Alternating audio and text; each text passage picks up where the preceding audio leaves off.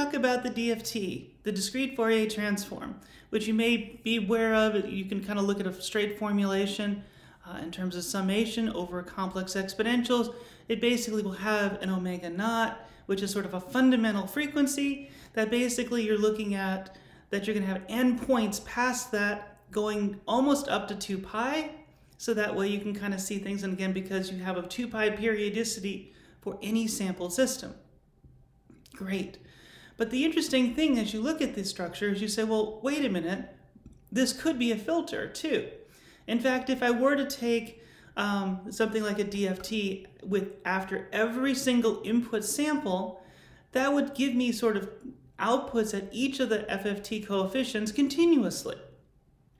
And so you'd want to think, that's probably an interesting way to think about filters.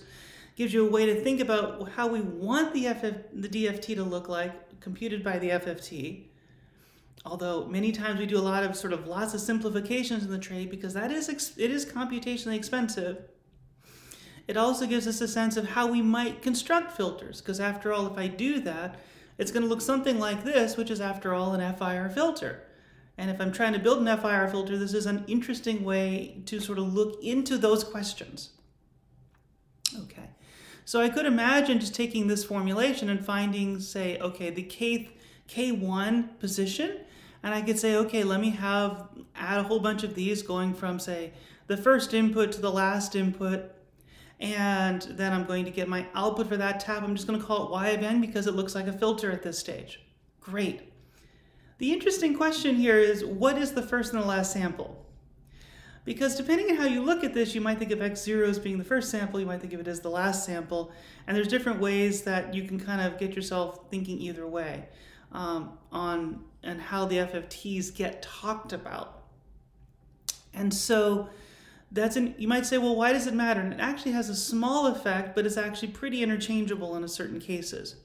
If I talk about X0 as being the last sample in the whole case, I'm thinking that being a delay, fitting the delays of a typical FIR filter, the formulation I get looks like this, versus if I look at this as being the first sample, my formulation has more of this form, which can simplify down because omega n gives me 2 pi, so this simplifies a little bit. I say, great, I've got two terms. I can get Z transforms of both of them. I can then look at the frequency response of them. And the interesting thing of the frequency response is notice that I get almost the same sort of solution with one small difference. The small difference is that omega, this is omega minus omega hat, this is omega plus. So this is going to be the minus the frequency, this is going to be plus the frequency, almost sort of centering it, if you want to say shifting to that frequency.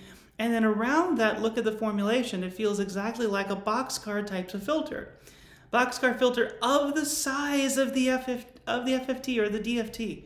So if I'm taking a 32 point or a 256 point, that's a very, very large boxcar kind of filter that's being frequency shifted to the frequency that I'm looking at on that channel.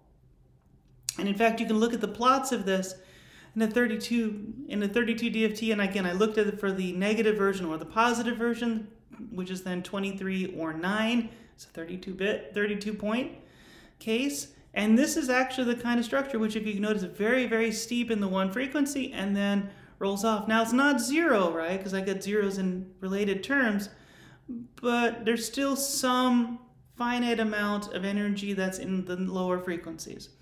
And any real filter is going to have some amount of components like this. But this gives us an idea of what we're seeing. And of course, if I shift it to a different value, I get 13 or 19, 5 or 27.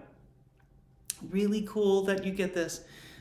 If you look at a 256 point case, you get the same kinds of structure for 4 different examples.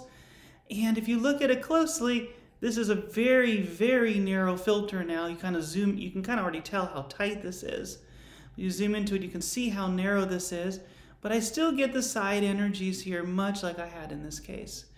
But this gives you a sense of a filter. It also gives you a sense about how tight of a filter I could imagine, how tight of responses I can get with single taps. And it gives you an ability to kind of say, okay, what would this look like? It gives you an ability to say, okay, maybe I want to smooth these questions out a little bit. It kind of eventually gets people into windowing questions. But it also says, okay, let's say I want to make a filter and I have a frequency response that I want. this is a way that I can possibly achieve it.